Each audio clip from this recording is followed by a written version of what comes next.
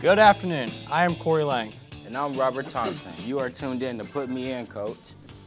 And for all you bench warmers out there, we're here to put you in the game.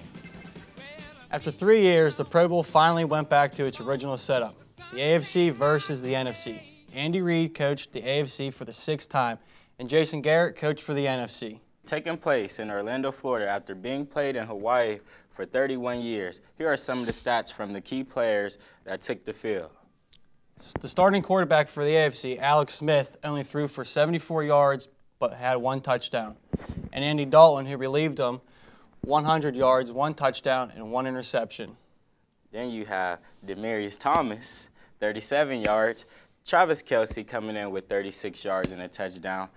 And the elusive Emmanuel Sanders with only 8 yards. You know, Emmanuel Sanders, he didn't do so hot in the regular season either. He was always up and down and didn't have much to do. Yeah, I mean, it's kind of a rough season for the Broncos, but they plan to bounce back. But now for the NFC, we have Dak Prescott at quarterback with 52 yards, and he was the starter. Drew Brees, 112 yards, 1 touchdown, and 1 interception.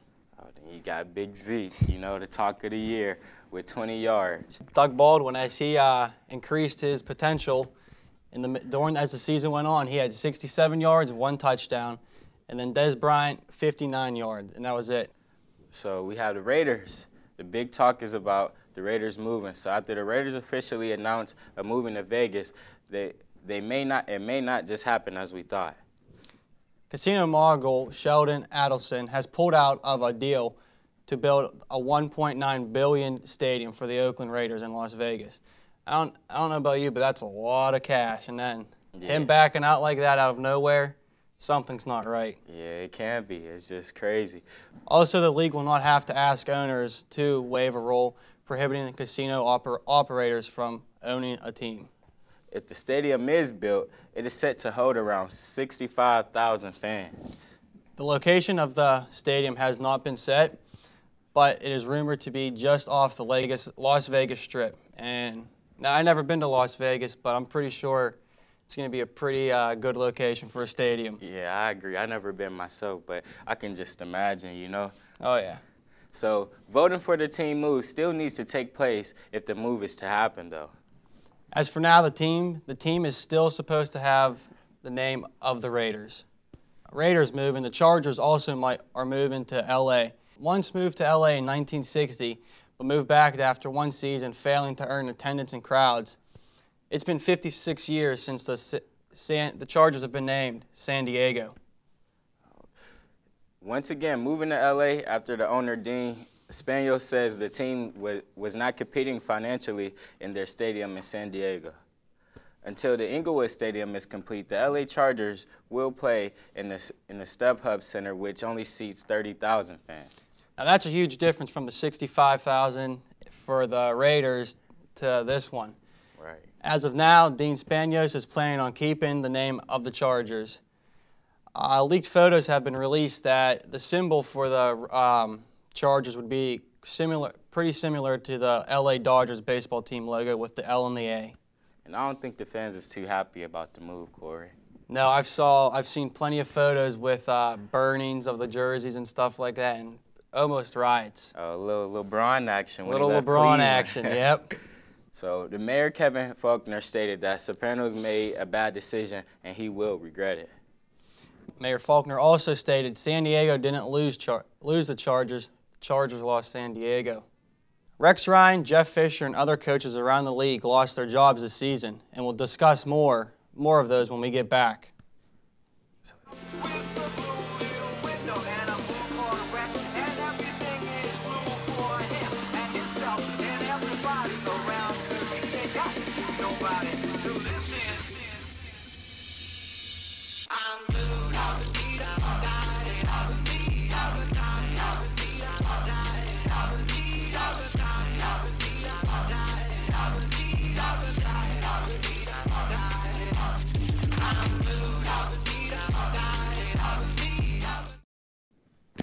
So, coaches on the hot seat and who's been fired. You got Rex Ryan and his brother Bob Ryan for the Buffalo Bills. He promised the Bills fans playoffs, but it didn't happen. And he tends to disappear in big moments. But just to add on that, I think he's going to be done coaching. I think he actually want to be an analyst now, maybe for a year or two, and see what happens then.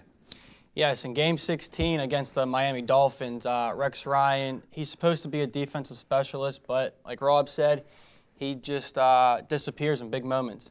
But the Bills' defense allowed opponents to score more than 27 points in the 6 of the last 9 games. Players complained about defense ran by Rob Ryan, that it was being just too complicated, and the same thing was being said last year. Gus Bradley with the Jacksonville Jaguars, he also has been fired on Black Monday. No other team had won an offseason with as much celebration as the Jaguars did. They drafted Jalen Ramsey, who was a pretty good safety for Florida State, and Miles Jack in the first 2 rounds. The team spent a big free agency to get the roster squad like the playoffs does, but they did not have the man for the job. Bradley was over his head, and the offense was just not having any communication with each other, and ended with Blake Bortles struggling week after week. Bradley just could not build around what he had and could not win. Bradley was not the only problem, but it was a good step in the right direction. You got Jeff Fisher with the LA Rams. Man, he was something else this season, man. So it's the first season in LA after leaving St. Louis. It did the complete opposite of what everyone expected. Jeff Fisher, he got called out by Hall of Famer Eric Dickerson. Fisher fired back, and he did not win the battle. While firing back to Dickerson, he lied in the process. He had an excuse for everything. Yeah, it just Jeff Fisher, I don't know. I think it's time for him to sit it down, man. Yep. So you got Chip Kelly with the San Francisco 49ers. If you ask me, I think he just need to go back to college football, man. It just seemed like that's where he's best and comfortable at. It's either he goes back to college football or he does what Rex Ryan does in just analysis. Yeah. He has not enough. He hasn't had enough time. I mean, people are saying he hasn't had enough time coaching. His overall NFL record was 28-35 with a 440 average. And he was 0-1 in the postseason. The offense was not the same as it was when he was in Oregon. Just like I said, man, it was pretty elusive when he was in Oregon. He was proved most to be a disappointment. The last coach to be fired this season was Mike McCoy with the San Diego Chargers. Nothing he did was impressive, but nothing he did was bad either. The team finished 9-7 his first 2 seasons, and they won a playoff game first year. Yeah, but it's kind of tough in that AFC, man. You got the Chiefs, the Raiders on the come up, and, you got the defending champs, the Broncos. So I think it's time for them to change. But the team has been plagued with injuries these last 2 years. They lost Keenan Allen both seasons, which is tremendous. They also lost, when they had Melvin Gordon, he got hurt too. Yeah, he kind of a bust, if you ask me. 8 of their last season were decided by a touchdown or less. So they were in every game, most of the games, but they just couldn't capitalize. Also, he had to deal with the relocating on top of all the team issues. When we return after this break, we'll take a look into some possible big player movements, man, for this offseason.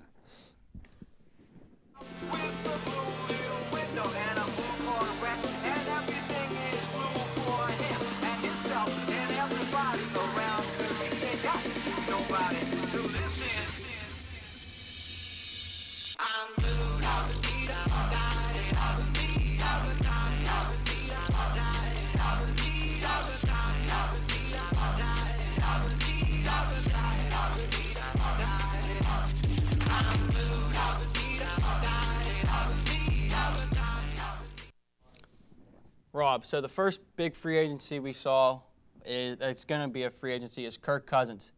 He's looking for around $24 million, $3.5 million increase from the Redskins. Has produced in the last 2 full seasons for the team, 97-plus player rating in 2015 and 2016. He's a possible franchise tag and continue negotiations. Redskins could tag him for the league average for the third straight time. But if you ask me, I think they need to sign him. It's not that many good quarterbacks left out here in the league, you know. It's hard to find a quarterback, so I think they need to sign him. But if they do not tag him, then he wouldn't be able to be there next season. This would give him tons of leverage in negotiations. The Redskins, they could match an outside team's offer and hope that Cousins does accept it. They could trade for the first round picks. Rumors have also surrounded around Cousins being traded to the 49ers if they hire Kyle Shanahan. If they make the hire, they may be planning to offer their #2 draft pick in the upcoming draft. Also, we're going with Alshon Jeffrey, another free agent.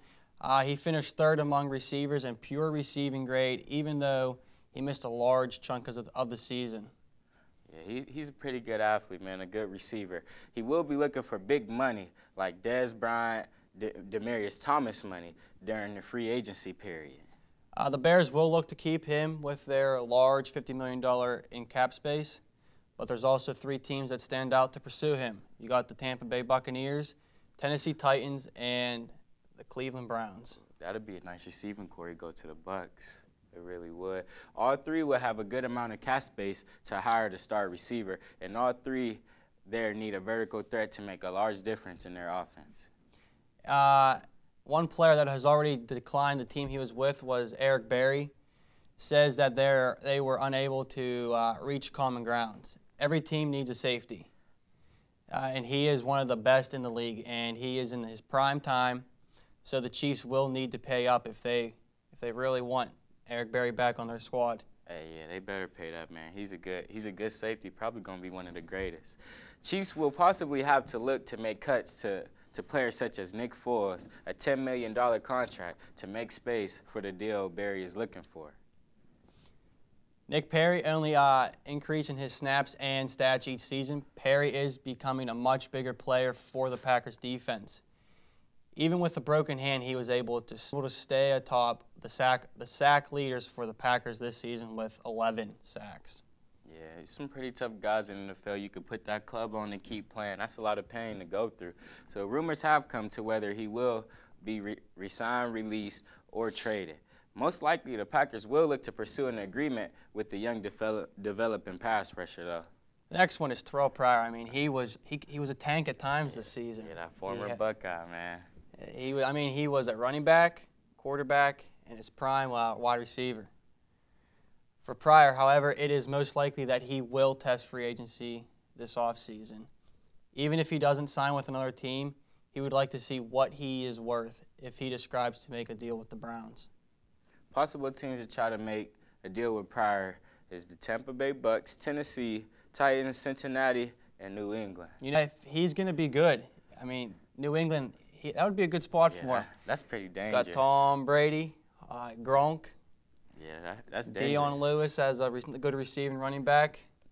That's 2 quarterbacks, actually. You can even put him at quarterback, put Brady out. You don't need Garoppolo. Yeah. Garoppolo could go if that's the case. You can let him go, most definitely. The last big free agent, Le'Veon Bell.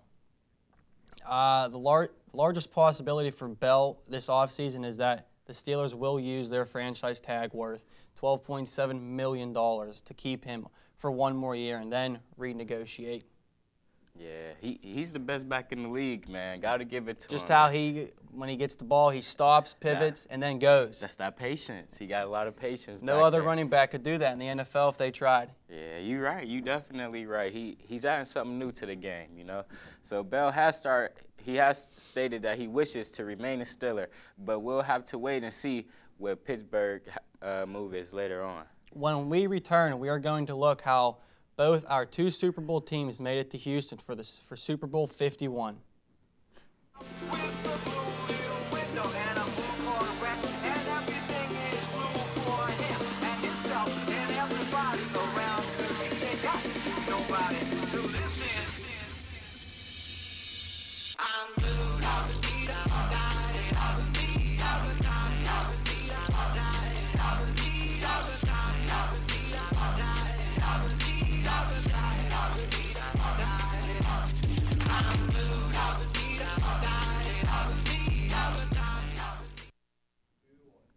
So the playoffs began with the wild card round. In the AFC, the Texans beat the Raiders, who was Derek Carrless, 27-14, and the Steelers beat the Dolphins 30-12. Did you watch any of that Steelers and Dolphins game? Yeah, man. Ajayi, man, it wasn't like in the regular season. Playoffs, I mean, it's a different story, man. And they couldn't stop Antonio Brown. Oh, no. He was running those slants, and he was gone. Yeah, man. I agree. I definitely agree. In the NFC, the Seahawks defeated the Lions 26-6, and the Packers beat the Giants 38-13. You could tell Odell Beckham, he didn't go propose to that field goal and net. If he would have, they might have won that game. Yeah, Odell. He don't tend to show up that much in the playoffs so far. So, I mean, we're going to see. But in the divisional round, got the Falcons beat Seattle 36-20, and Green Bay narrowly Dak Prescott's 34-31. In the AFC, the Steelers beat the Chiefs with 6 field goals with a score of 18-16, and the Patriots beat out Houston. With the Steelers game, it was just like their second-to-last game against the Bengals when Boswell was just nailing all the field goals, and that's how they won. Yeah. In the NFC Championship game, Atlanta beat Green Bay with the score of 44-21 to advance to the Super Bowl. The Patriots beat the Pittsburgh Steelers 36-17 in the AFC Championship to join Atlanta. Oh yeah, we see how far field goals can only get you. Steelers had a chance, but Patriots were just on top the whole time. I mean, they definitely had times they were in the game, but they just couldn't capitalize. And with the Patriots, man, you have to make 0 errors if you want to beat them. With the Falcons blowing out the Packers last Sunday, they finally reached the highest of games in the NFL for just the second time in franchise history since 1999 with their opponents, the New England Patriots. The Patriots, however, will be traveling to their 7th Super Bowl since 2002 and their 9th in franchise history. Having winning 4 out of the 6 of their last appearance, they will most likely be more claimed than the Falcons. With this game also, Tom Brady will be searching for that 5th ring that's been avoiding him for a few years now. The Falcons' offense, they're unstoppable at this point. I mean, you got Julio Jones, Devontae Freeman, Matt Ryan. Matt Ryan has been... You got Sanu, too. You got Sanu, Gabriel. They got some weapons, man. They do. Definitely do. Matt Ryan has been deadly this season and even more in the postseason. During the regular season, he ranked 2nd in passing touchdowns with only throwing a total of 7 interceptions. With a player like Julio Jones to throw to, it makes his job much easier. Julio, on the receiving end of things, is also putting up amazing numbers.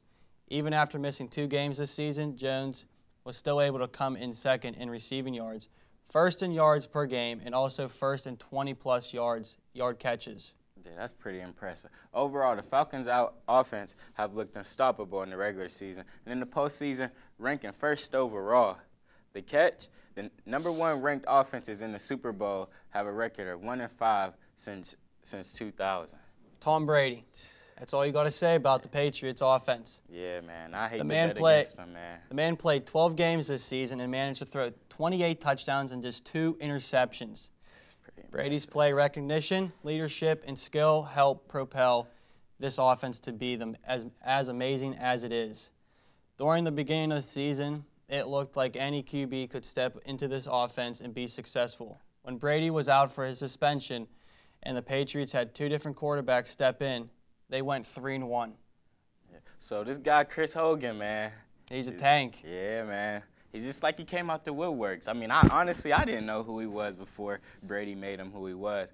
But he looked like an all-pro in his last meet with the Pittsburgh Steelers. The receiver had only 600 yards in the regular season. But in the postseason, he has racked up 275 yards and 2 touchdowns. Brady and Belichick will surely be looking to get him involved more in their upcoming matchup versus the Falcons. So we talked about the offense. Offense can only do so much, but what do they say? Defense wins the championship. Same thing. When the Falcons' offense being superb this season, their defense hasn't exactly followed in their steps. The Falcons' defense ranked 27th among league averages, making them the most unbalanced team to ever make the Super Bowl. The Falcons will be relying on their young developing players such as Jalen Collins, Devondre Campbell, and Vic Beasley, we'll have to see if these young guys can really step up for their ultimate challenge versus New England. Yeah, Vic Beasley, man, he's a dog, man. He's a player, man. He's a football player. But you got the Patriots defense. Again, #1 ranked offenses in the Super Bowl are 1-5 since 2000. But the Falcons aren't just playing a solid defense. They're playing the #1 defense, only allowing a total of 15.6 points this season. However, that shouldn't take away that the Falcons' offense isn't extremely explosive. After shutting down Antonio Brown last week, cornerback Malcolm Butler will have even bigger tests in the game guarding Julio Jones. If you ask me, I hope he don't want to go man-to-man, man. Julio, he's just a different breed. I think it's going to be a lot of double teaming, a lot of the linebackers underneath, just making sure Julio don't go too crazy in the game. I agree. So we talked about the offenses and defenses. Who do you pick to win the Super Bowl 51? Oh, man, see, I hate to go against Brady, but I got Matt Ryan in this one, man. I just feel, the Falcons' offense is too elusive. I mean, I just feel the Falcons really got this one, man. I agree. I'm going with the Falcons. Everyone talks up the Patriots, talks them up nonstop. Well, you know what? Their time has to end eventually. So I'm going with the Atlanta Falcons.